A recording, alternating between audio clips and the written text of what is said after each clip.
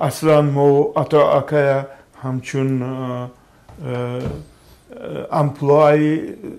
درام اکتور دراماوی میشناسیم فاجعه‌وی میشناسیم لیکن در فیلم پدری مهتابی بختیار خدای نظر تماما دیگر ابراز پیشنهاد شد فاجعه‌وی و مسخره‌ای ببینید و در وضعیت مثلا دشوار و در وضعیت غمخواری به ملکه دخترش کوشش میکرد غم میخورد واقعا ناراحت میشد سرش خاک بر سر واقعا انمی صحنه را هیچ کس براش پیشنهاد نکرد است این اکسپرومت بود و هنمی چیزا همین خاک بر سر کردن خودش اختراع کردگی است و رژیسور به همین راضی شد و همه گناه هایی که مثلا اتو اکا و با این بزرگیشون یک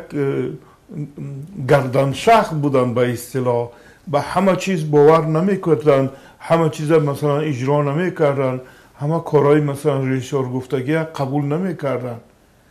اون کس یک احساسی باطنی داشتن که همین قهرمان چطور باید بازی کرد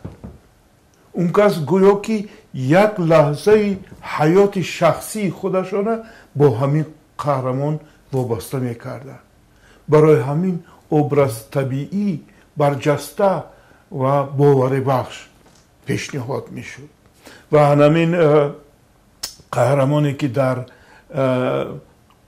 پدری مهتابی بازی کردن این نقش بی همتا خاطرمان و تماما از دیگر ابرازها فرق میکنن فرق با اینکه هم فاجعه‌وی بود و هم مسخره‌وی و در جایش تماشابین در حیرت بود که همین قهرمان میتوند اینطور رنگین بازی کند و همین هم فاجعه‌وی بود و هم رفتارهایی میکرد که مثلا باعث شوخی و خنده تماشابین بود و فیلم خیلی برجسته و عالی در مثلا نقش همین استاد البته دیگر نقش ها هم مثلا جالب بودن ولی شیره و همین چی گوییم جوهر اساسی همین فیلم همین استاد بود